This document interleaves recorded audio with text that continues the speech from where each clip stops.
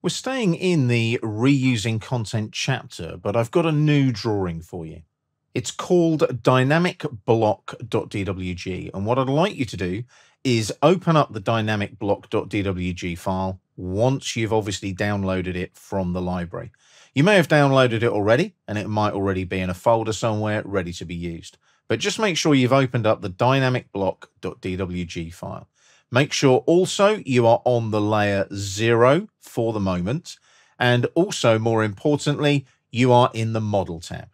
Now, the reason we're on the layer 0 at the moment is we've been drawing this particular rectangular polyline there and this arc there, like so, to represent a door and a door swing.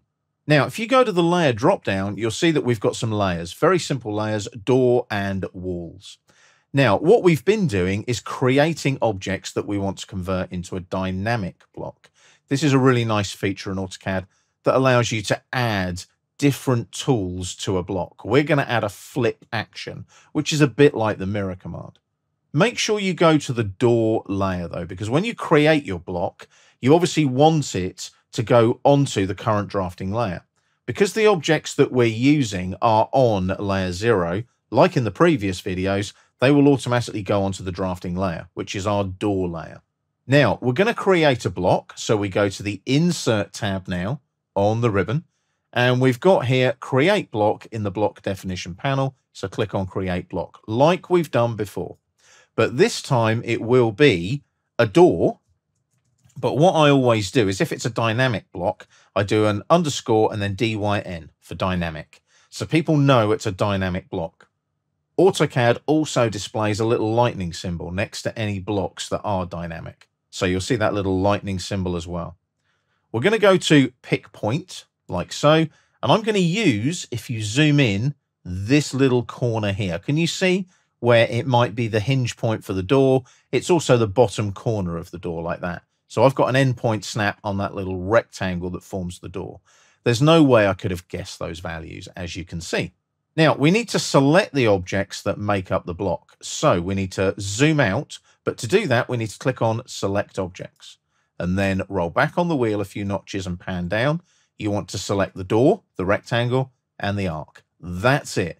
And then enter to confirm, and you'll see the little preview in the block definition dialog box. We do want to convert to a block this time, so make sure that is selected. And it's not going to be annotative. We're just doing this in the model space to see how the workflow works. I'm going to scale uniformly and allow exploding because I might need to make some changes later and create a different block from this block. Now, you'll remember when we created the last block, I said do not tick Open in Block Editor. This time we're going to tick it. And then when you click on OK, something really weird happens in AutoCAD. You go into this space that you've never seen before. You've got the block editor in the tab on the ribbon at the top, and you've also got the block authoring palettes right here. Now, you're now in the block editor, which is where you can add the parameters and the actions to create a dynamic block. I'm going to do this at a really simple level because I don't want to get into too much detail here because I've already got a dynamic blocks course in the library that delves into this a lot more deeply. So we're going to create a simple dynamic block. Roll back on the wheel a notch, just so you've got a bit more space around your rectangle and your arc. Now, we're going to create what is called a base point first. So make sure you're in the Parameters tab on the palette, Base Point. Click on it, and the base point goes where we selected the insertion point for the block. And you'll see it adds a little sort of circular, sort of crosshair type thing there. That just means that you've got a base point to work from with the dynamic block in the drawing. Now, we need to add our flip parameter first. That's really important. So we're going to add 2 of these. So we're going to go flip parameter to the block definition. And it asks for the base point of the reflection line. Shift and right click on your mouse. And you want mid between 2 points on the override snap menu. And it's endpoint there and also endpoint there. And you go vertically upwards above the door. Make sure the polar tracking kicks in to 90 degrees and click. And there's our flip state 1.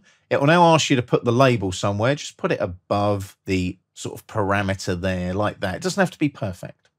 What it's telling me now, though, is I've got a flip parameter without an action because I've got that little exclamation mark there. So I need to add an action to that at some point. Now, the trick is to do this one by one. So you add the parameter and then the action. So now I need to go to the Actions tab and select my flip action. It adds a flip action to the block definition. Click on flip, and it will now say select parameter. So there's my parameter, my flip state 1. You can rename these. They don't have to be flip state 1. You can right click and change the properties if you want to. So I'm selecting that there, like so, and selecting objects, roll back on the wheel and select absolutely everything.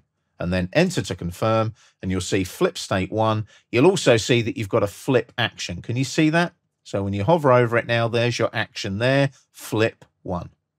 Okay, we've done that. Hit escape a couple of times just to deselect everything, make sure nothing else is selected. We're now going to create another flip parameter. So we go parameters again, we go back to flip, and this time you're going to zoom in a bit and you're going to go from this endpoint, click, and then pan across to this endpoint here and click, and put your flip state 2 just out here somewhere and click. So you can see there, we've got another arrow. Can you see that one there? There it is there. Now, it might have been better to maybe do it the other way, just so that arrow is over here. So there's nothing to stop you selecting it and deleting it like any other AutoCAD object.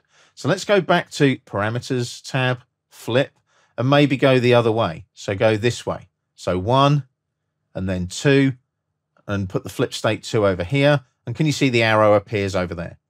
Now, if I zoom out again slightly, you can see that we've got a flip going in each direction. Now, this arrow has an exclamation mark. So we go back to Actions, like so. Flip action there, like so. Select this parameter this time. And we need to select the objects, absolutely everything, including your flip state 1, because that will obviously flip with your flip state 2. Select everything and enter to confirm. Now, the nice thing is I don't have to leave the block editor just yet. I can test my block in the test block area here. So I go up to test block and I'm in like a drawing environment. I select the block. I can flip that way. It works. I can flip that way. It works. Close the test block and I'm back in the block editor. Now, what I can do here now is go to close block editor like so. And it will prompt me to say, do I want to save the changes? Well, of course I do, because I'm making my dynamic block. So I save the changes to door DYN.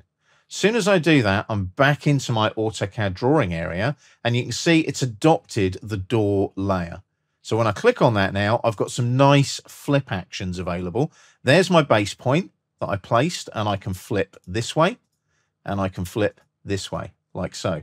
Hit escape to deselect. And what I've done there now is it saves me having to perform the mirror command. I just click on the block, click on the flip, and it flips it that way, or I can flip it that way, doesn't matter which way I flip it. Those arrows allow me to flip it in all the directions that I need to manipulate that door block in my AutoCAD drawings.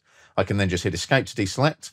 It's back to its green layer color, and I can replicate that. And because it's a block, I can place that anywhere and everywhere in my AutoCAD drawing.